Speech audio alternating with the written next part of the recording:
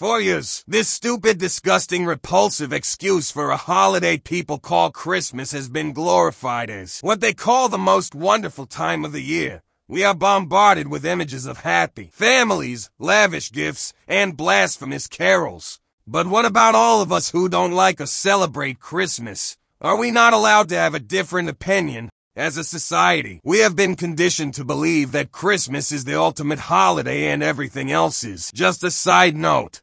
But I am here to break that notion and give a voice to those who are being forced by overjoyous to give into an backwards agenda. For those who are like me, who are not fans of Christmas, I have good news. The end is near. Soon, we will be able to say that Christmas is dead and gone. And the best part, we will be the ones celebrating its death. We will no longer have to endure the overwhelming decorations, the cheesy music, and the pressure to conform to the holiday cheer.